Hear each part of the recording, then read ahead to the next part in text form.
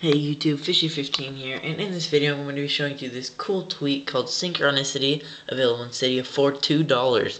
And what this is, it allows you to use your iDevice, so your iPod Touch, iPhone, or even your iPad, while in sync in iTunes. So, let's just get right into this.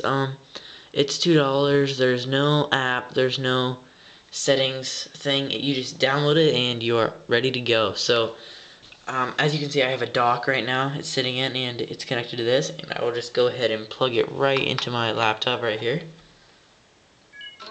And as you can see, it's detecting my iPod Touch 4th generation. Sorry guys, I'm a little bit sick, but yep, anyways, as you can see, it says iTunes Sync in progress and a little red bar above on the status bar. So you have still full capability of using your iDevice. You can even use SB settings and Q tweeter, if I can get it down. Yep, right like that. Q tweeter. Check out my other videos for those things, guys. You can still use your settings app.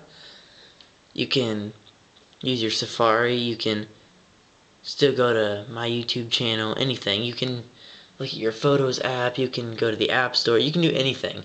And this is just really cool tweak, guys. So if you guys have like a really long sync progress at the end of the night, if you use your iPod for a long time, so it takes forever to sync, you'll still be able to use your iPhone, or iPod Touch, or even your iPad. And if this is really cool if you have the iPhone, because if you like text somebody and you have a huge sync, it takes like 30 minutes, you won't be able to text them back, or just anything like that. So please rate, comment, subscribe, guys. Hit the thumbs up button down there, subscribe up there, and follow me on Twitter at Fishy15, and I will see you in my next video, guys. Peace.